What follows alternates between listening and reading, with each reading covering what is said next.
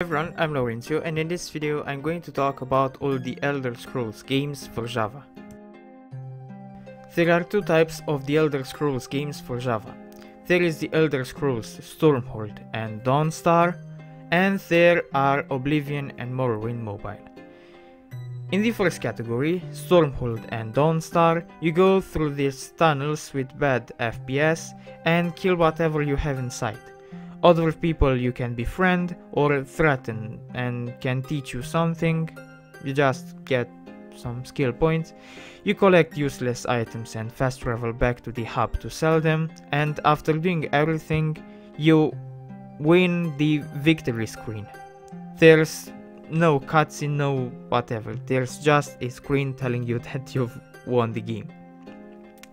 The story is nonsense in both of the games. In the first one, Dawnstar, you are a prisoner in Dawnstar and make it somehow that other prisoners escape too. I don't know why he fast travels through prison corridors if he wants to break out, why he goes back to the hub to sell stuff if his purpose is to get out of the jail.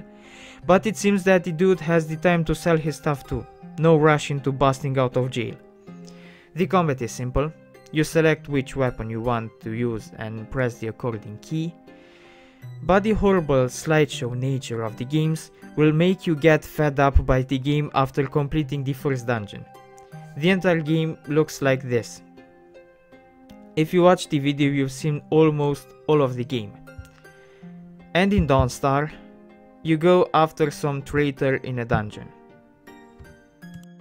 Oblivion Mobile is an isometric game with bad controls. The game consists of 12 levels and 4 side quests. Yep, you get side quests too.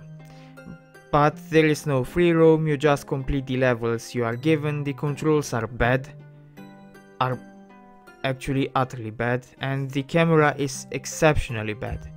If you get poisoned, you die easily if you don't have an anti-poison potion. The characters all move like they are in a dance video. I don't recommend the game. The Elder Scrolls Morrowind is like some sort of Dynasty Warriors type of game. It's isometric like the other one. Some evil god raised an army of corpse creatures. There are like 4 different creatures you fight, but I haven't counted. You get stuff like dungeons and palaces and fields as levels, and this game too has a bad story, just like the rest of the games. My recommendation is to not play any of them. They aren't worth your time when there are so many other good Java games out there. If you want to play some Elder Scrolls, there are better means. A Java phone is a bad choice when playing the Elder Scrolls. Okay, so this was the video. If you liked it, please hit the like button and subscribe. If you want to support me in my pursuit to review as many video games as possible, click the join button and choose one of the perks. If you want, you can follow me on Twitch, Instagram or Discord. I've left the links to those in the video description. And if you want to see another video of mine, just wait till I stop talking and there will be thumbnails of other videos I've made. Thanks for watching.